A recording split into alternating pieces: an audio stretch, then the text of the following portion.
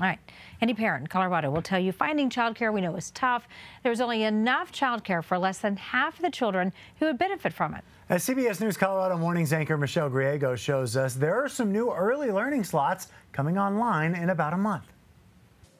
Catalina Gonzalez manages the United Families program at Mile High United Way. We work with families to support them to prepare their little ones for school. When she gave birth to little Analia, she and her family had to have some difficult conversations. On that conversation, we brought up if I was going to be able to continue working or I needed to stay home with my little one. The family can't afford the cost of daycare, leaving Catalina in a bind.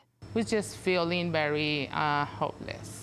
The answer came when Mile High United Way announced they were opening a brand new early learning center right in their building. This community happens to be one of those childcare deserts. So we thought if we're going to live our mission, unite the community together, this is how we could use our space. The 5-classroom facility will serve 60 children ages 6 weeks to 5 years. It is all built around the child and all built around giving that child a great start in life. In addition to serving the community, the Early Learning Center will take children of United Way employees. We are underwriting their tuition because we believe it is the best investment we can make in our own employees.